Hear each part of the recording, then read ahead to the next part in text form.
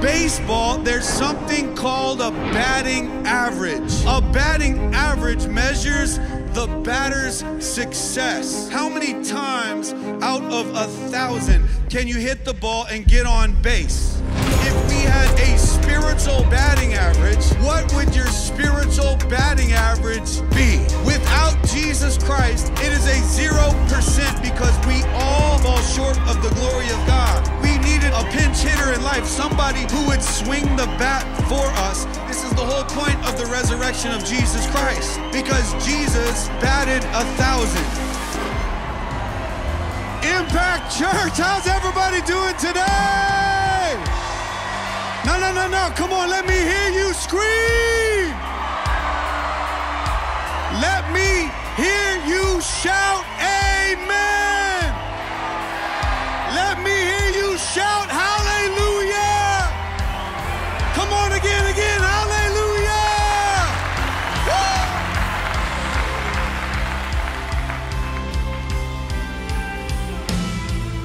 Yeah. Welcome to Impact Church. I don't know if you came to the same Resurrection Sunday service I came to. I came to preach in the rain. I heard it might downpour here in a minute. Are y'all ready for that? It might downpour for a minute. You guys can be seated. You can be seated. God, thank you for this day. Thank you for this wonderful day. It is a beautiful day. We don't even know what this is in Arizona. This water falling from the sky. Absolutely insane. We're grateful to be here today. We're grateful to serve you. We're grateful to worship you. God, we'll worship you in the rain. We'll worship you in the hail. We'll worship you in the sunshine. We're going to worship you no matter what. So God, we pray that you would speak to us today. Bless this word. Bless everybody here, everybody watching online. We pray this in Jesus' name. We all say amen. How about one big round of applause for Jesus Christ today? I hate to say it, but that's kind of weak sauce for Resurrection Sunday. How about one big round of applause for our King, the King of all kings and the Lord of all lords. Hallelujah, hallelujah. When we first booked the stadium, we were worried about the sun. We were worried that, by 10 o'clock a.m. it would be too hot. And then I started worrying about the rain, that it was going to be too wet. And then I started worrying because the news said that it might even hail. And I was thinking, if it did hail, it would be one hail of an Easter, wouldn't it? I mean, it would be one hail of an Easter Sunday. But to be honest, I'd rather swing for the fences than not swing at all. I'd rather go big for God or not go at all. I'd rather do what we need to do. And I gotta say, this is an absolute grand slam for Impact Church. This is historic, not only at the stadium, but to be honest, I can't think of a better way to celebrate our Lord and Savior than under the rainy days. It has not rained on Easter Sunday in Arizona in 20 years.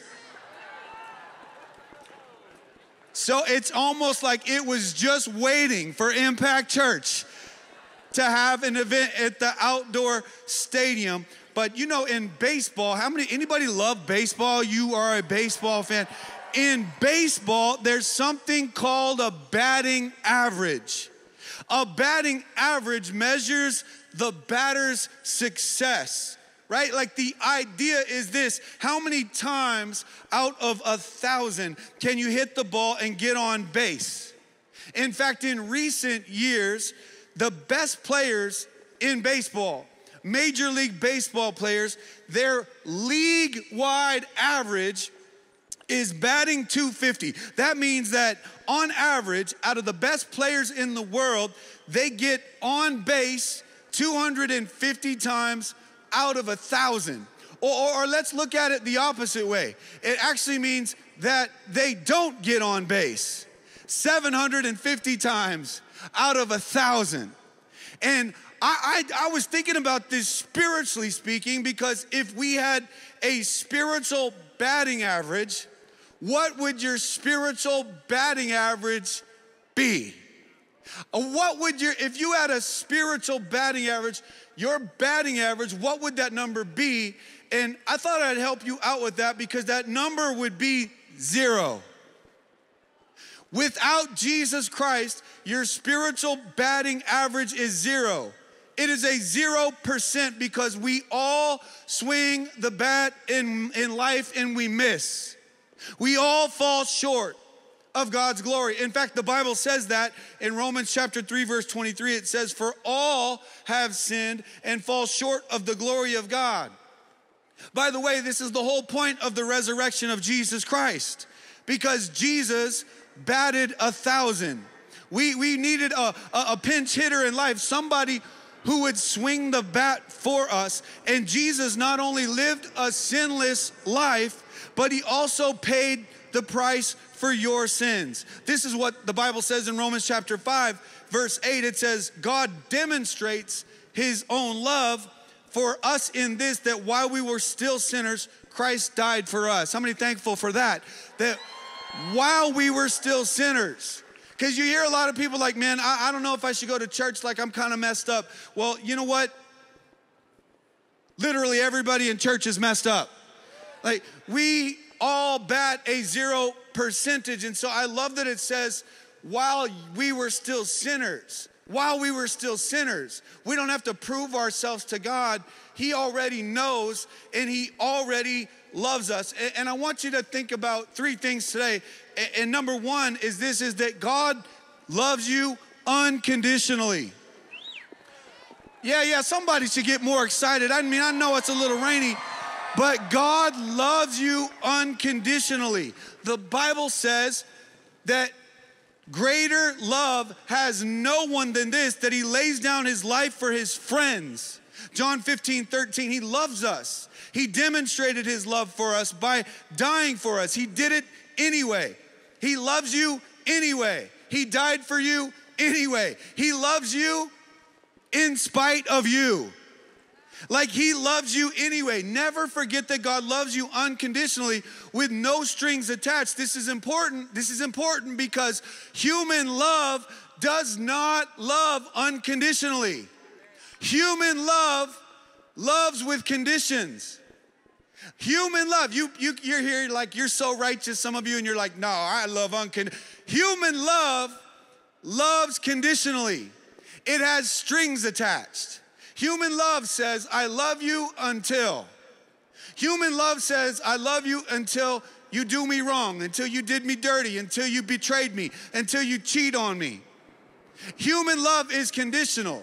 That's why 50% of all marriages, 50% end in divorce. But one day we stood on the altar. Who remembers? How many married today? How many married? Come on, how many married? No. If you're married, let me hear you shout on 3. 1, 2, 3. All right, let's do the other way. How many are single today? 1, 2, 3. You see how much more excited the single people are than the married? Like, even in church, even in Christianity, 50% of all marriages end up in divorce because human love is conditional.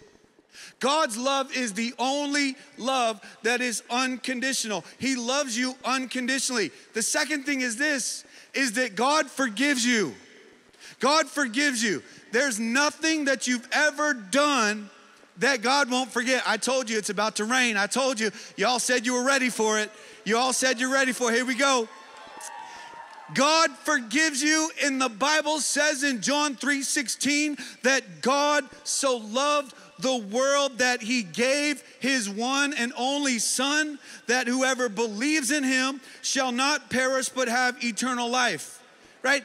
Everybody knows this verse. Everybody understands this verse.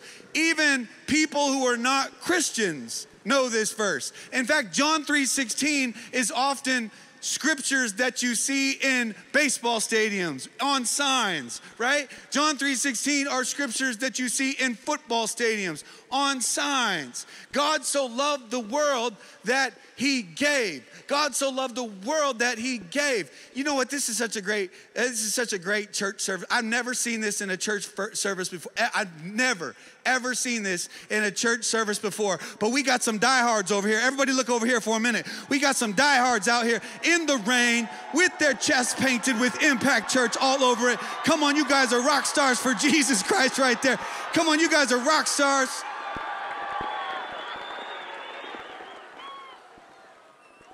John 3:16, that God loves. His love is unconditional.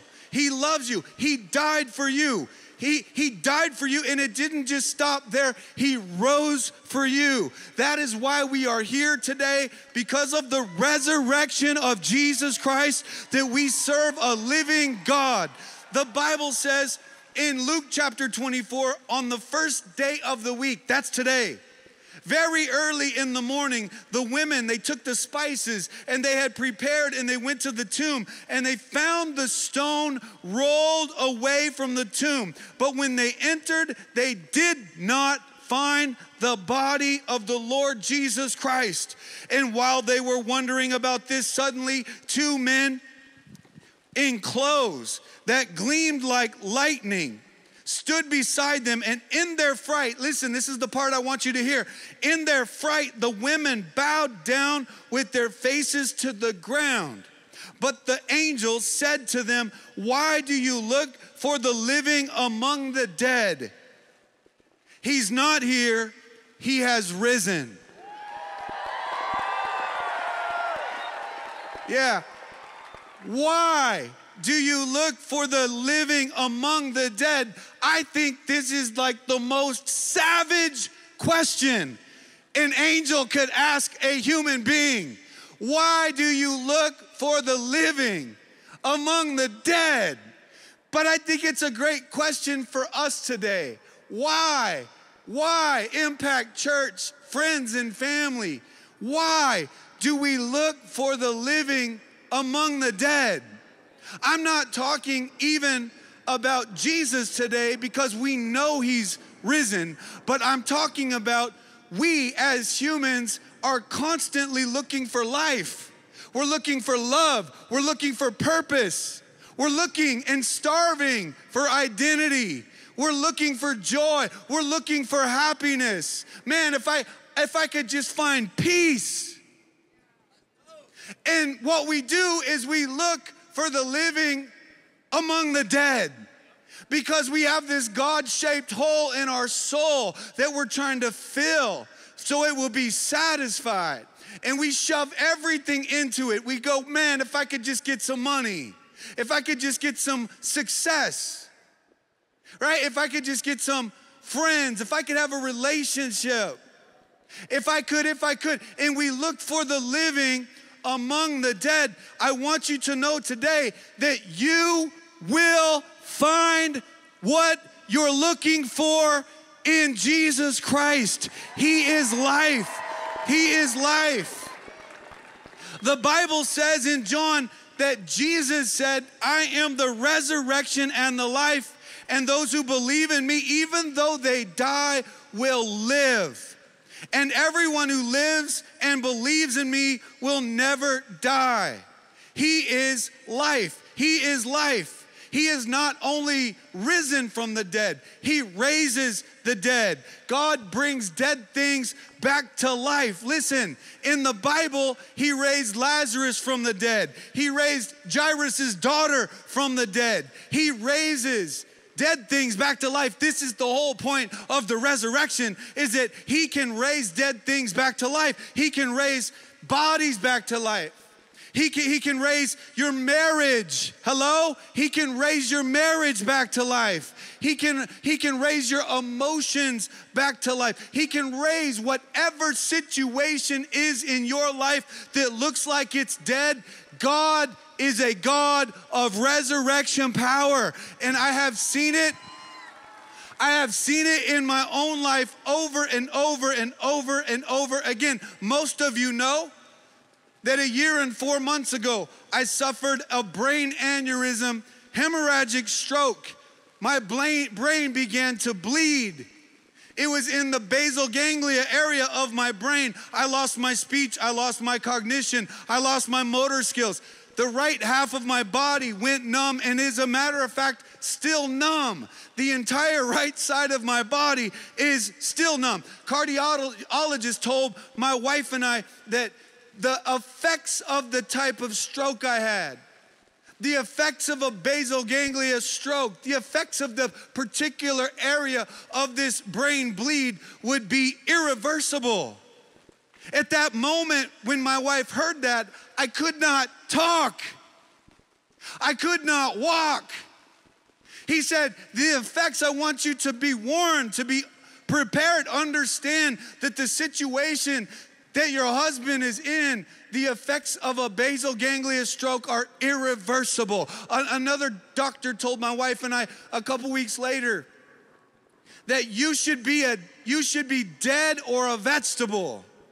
I will never forget that phrase, as long as I shall live, that you shall be dead or a vegetable, because Impact Church, I'm not dead. I'm not a vegetable. I've got my speech back, and I've got my cognition back, and I've got my motor skills back. And here I am today preaching in a baseball stadium in the middle of the rain, and I'm happy to be here preaching God's word to anybody that will listen, because our God is alive. And he is a God of resurrection power. I don't know if you believe me today, but I believe that what God did for me, he can do for you. I believe that what God did for me, he can do for you. I believe. Woo! I believe that what God did for me, not only can he do for you, I believe he will do for you. I believe he will do for you. I believe, because God is a God of resurrection power. He is the God of life. We all fall short. We all swing the bat, and we all miss the baseball. In life, we all swing the bat, and we all miss the baseball. In life, we miss the mark of God's perfection. We miss the mark of human perfection. We fail God. We fail other people. We fail ourselves. Have you ever failed yourself? Raise your hand. Raise your umbrella if you've ever failed yourself. Most of you know this, but my best friend, Andre Wadsworth, is also the seed of where this church started. He played for the Arizona Cardinals, and he was the number 3 draft pick, number three overall. And Andre Wadsworth decided to start a Bible study for his teammates. Fast forward, I want to welcome you all to the Arizona Cardinals Bible study, because this is the Bible study. See, great things come out of seeds that are sown, but you have to sow the seeds, Impact Church. God will produce fruit in your life, but only if you sow the seeds. Your job is to sow the seeds. God's job is to grow the seeds. You need to be a sower in your life, not just a taker. I know a lot of people, all they do is take, and try to figure out how they can take some more. I figured out the secret sauce to total joy in life, and that is when you give. Lay your life down for Jesus Christ, because he gave up his life for you. Many people know this, but I am honored, privileged to serve also as the chaplain for the Phoenix Suns for the last 22 years. But what a lot of people don't know is that I also served Major League Baseball for 12 years as a chaplain, but I had to retire because the church started growing and it got too big. It got too big for me to continue in baseball. But for 8 years here in Arizona, I was the major and minor league baseball chaplain for the Kansas City Royals. And then I got traded. I guess I was a free agent. And I got traded to the Oakland A's. And I was the chaplain for the Oakland A's for the four years. But I got to tell you this one story. When I was with the Kansas City Royals, we were in chapel. I want to take you inside that room for a minute. And as we're sitting in chapel, there's about 25 guys, probably 5 or 6 pitchers. And I'm just making an illustration, and I'm like, hey, I have a question. How fast can you pitch a baseball? And the first pitcher was like, I don't know, 94, 95. I was like, bro, that's some heat. Yeah, what about you in the 90s? What about you in the 90s? What about you in the 90s? And then I got to the last guy. Funny, he was the last guy, and he said, well, I throw in the 80s. And if you're a part of my church family, you already know this, but like my native tongue is trash talk. I love a good trash talk. And so I start trash talking this major leaguer, and I said 80-something miles an hour. Like, dude, how'd you even end up in the big leagues? And then he said, well, I'm a junk ball specialist and knuckleballs and this and that. I said, I don't care. You don't sound like a specialist to me. And then one of the pitchers said, PT, how fast can you throw a baseball? I'm a trash talker, and I said, let me tell you something. I play softball in a men's beer belly softball league. You know that league where all the men drink beer and play softball. And I said, I play center field. I can catch the ball at the fence, and I can throw that ball all the way to the catcher, and I can burn his hand. So I'm just guessing that I could probably throw the ball over 90 miles an hour at least once. Another pitcher goes, let's go find out.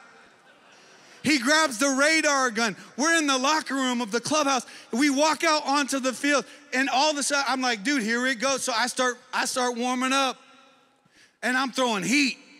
I'm warming up, throwing heat. They didn't know I was already throwing as hard as I could throw. And then I got up to the pitcher's mound, and I wound up, and I mean, you guys would be so proud of Pastor Trav. I threw that ball so hard. And my friend looked at the gun and he goes, 76 miles an hour. I didn't believe him. I had to see the gun. I threw the baseball like another 30 times. It got worse from there. Not only did I have my expectations too high, I failed my own expectations. I legitimately thought that I could throw at least once in the 90s. And one of the major leaguers goes, PT, if you would have thrown one time in the 90s, these guys would have signed you right here on the spot. What I'm trying to say is that we all have these expectations that we fall short of. And this is my final point today, is that God wants a relationship with you. He wants a relationship with you. Listen, you're here, it's rainy, it's gonna come down for a minute, but we're almost done with this part of the service. God wants a relationship with you. For everybody that's here, everybody that's listening online, I want you to understand, it is not about religion. It is about relationship. Listen, religion and relationship are two radically different concepts. Religion is about checking boxes. It's about burning candles. It's about going through a system. It's exterior. It's not interior. God does not want you to be religious. He wants a relationship with you. The difference is that you can have a relationship with your Creator. The difference is that you, not through me, you can talk directly to your Creator. A relationship with you. See, I discovered this 30 years ago when I was living life for myself, and I grew up playing every sport you could play, and from the outside in, maybe it looked like I had my act together and life going on, but on the inside, I was empty. On the inside, I was conflicted. On the inside, I didn't have purpose. I mean, I thought the purpose of life was to be the best basketball player that I could be. I thought the purpose was be the best football player, be the best whatever. And it was all very much about me. I did not have a relationship with God. And there was this night, and many of you know this, that I partied all through high school. I partied, I mean, I drank, I smoked. You know, I smell a little bit of weed right now, as a matter of fact. I didn't smoke it, but I smell it right here at church in this stadium. I used to party. I got pulled over one night. I got DUI, I got arrested, I got taken to jail. Watch this, this is crazy. I got taken to jail, and my mother, who had fallen deeply in love with Jesus Christ, she has to pick her 17-year-old son up from jail, and she takes me back to my hometown, and she says, do you want to go to my pastor's house and pray? I was drunk. My answer was no. I just stayed quiet because I thought if I don't answer, Mom will stop asking. But Mama kept asking. And it's midnight, February 20th, 1993. And we go knocking on the doors of this pastor's home. Let me remind you, it's Saturday night. This pastor, he got church in the next morning. He invites me in. Listen, you guys, I was there for 4 hours. I gave my life to Jesus Christ. I surrendered my life. I discovered a relationship with my Savior. It is a special day for me because that man's name was Pastor Melvin Middleton. And Pastor Melvin Middleton is like an Amelia or a Daniel or a Tyler, a worship leader that has the richest anointing upon his life. But the devils tried to take him out, because the devil attacked his health over the last several decades. The devil attacked him into diabetes. He started going through all these tests and all these trials. He's losing body parts now because of diabetes. He's confined to a wheelchair because of health issues. He's had to have some toes removed, some fingers removed. He can't go anywhere without being in a wheelchair and with his daughters helping him. But that man, let me tell you something. I want everybody to look at my finger right now. Look at my finger. Melvin Middleton, I want you to wave. Melvin, lift your hand. Wave your hand. Melvin Middleton right there in that suite. That man led me, that man right there led me. I love you, man. That man led me to Jesus Christ. And you and I would not be here today if it weren't for that man sowing a seed. If it weren't for that man opening the door. If it weren't for that man spending 4 hours with me from midnight until 4 a.m. before he had to go do his own church services for several hours. What I'm trying to tell you, Impact Church, today is that God wants a relationship with you. He wants a relationship with you. I want to ask if you'll bow your heads and close your eyes with me, and I'm going to close us in prayer. Father God, today we come before you. And we celebrate you on this Resurrection Sunday. God, you knew it was going to rain because you're the one that creates the rain. You knew we were going to be sitting here on this baseball field thousands of years ago. Every person within the sound of my voice, God created you. Every person within the sound of my voice, God loves you unconditionally. Every person within the sound of my voice, I want you to understand that God's love is unconditional with no strings attached. That He forgives you. That's the point of the cross. That He died for you. That He paid the price for your sins a price that you could not pay for your sins. He gave his life up as a ransom for you. He is the bridge between humanity and heaven. The bridge, his name is Jesus Christ. And he wants a relationship with you. Listen, it doesn't matter what you've done. It doesn't matter where you've been. It doesn't matter how awful you think you are. It doesn't matter. You're never too far gone to come back to God. You're never too dirty for God to clean you up. You're never too broken for God to heal you. Because we serve a God of resurrection power. And today, I want to ask you, do you know Jesus Christ? Do you know him? Not do you know about him? Because a lot of people know about him. I'm asking, do you know him? I'm asking, do you have a relationship with him? That's the difference. I used to know about God.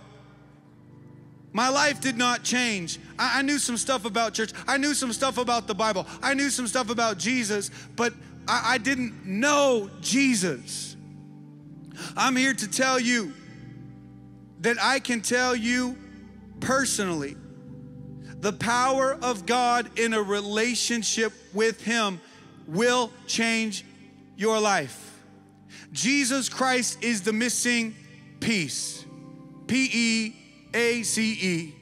He is your missing piece. Today, if you come empty, you come today with that God-shaped hole in your soul, I'm telling you, it is made for God and God alone. You cannot fill that hole in your soul with anything this world has to offer. You can't fill it with lust. You can't fill it with pride. You can't fill it with money. You can't fill it with success. You can't fill it with an earthly relationship. The only thing that fills that God-shaped hole in your soul is Jesus Christ. I am a living testimony. I will never not serve him. I'll preach whenever, wherever, however, to whoever will listen, because my good God has changed my life. My good God has changed my wife's life. We both found Jesus. We discovered a relationship with him, and he wants a relationship with you today. If you're here today and you say, PT, you're talking to me, man. I've been feeling like something's missing. I've been chasing the dead things of this world. I've been chasing the things in this world that have led me to dead end after dead end after dead end. I need Jesus Christ today. I want to give my life to Jesus. If today you mean business with God. You say, you know what? I need Jesus. I need Jesus Christ. I'm going to ask you to do something that might be considered bold by some, but it's not bold by God. Jesus was publicly humiliated, beaten, flogged, whipped, crucified, mocked, spit on, beard plucked out, face slapped. Jesus hung in the middle of the tree, in the middle of the air, as that cross was raised up for you. So today I want you to do something that is bold. And you say, PT, you're talking to me today. I want to give my life to Jesus Christ. I want to surrender my life to him. I want to give my life to him right here, right now, in this baseball stadium that we've made into a church. We've made this into a house of worship. We've made this into a house of prayer. Right now, you say, PT, I want to give my life to Jesus Christ. When I count to 3, I want you to stand to your feet. When I count to 3, I want you to stand to your feet. And I believe that God's going to meet you when you stand up. God's going to meet you in that very moment when you stand to your feet. 1.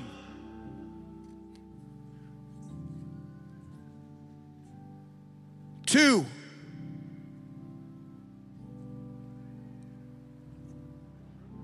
3. Come on, Impact Church family and friends, stand to your feet. Today you say, I want to receive Jesus Christ. Come on, everybody else, give these guys a round of applause. Are you kidding me right now? Are you kidding me right now?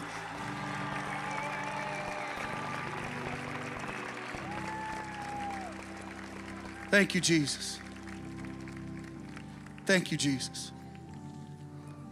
I want you, everybody, all of us together, whether you stood or not stood, I want you to pray with me and pray this prayer out loud. Dear Jesus, come on, let's say it with some boldness. Dear Jesus, today I give you my life. I want to become a Christian. I want to live for you. Thank you for dying for me. Thank you for the cross and paying the price for my sins. Thank you, Jesus. In Jesus' mighty name, we say amen. Amen. Amen. Come on, Impact Church. Let's give Jesus a big round of applause today. Hallelujah. Hallelujah. Come on, one more. Let's give him a big round of applause today. Hallelujah.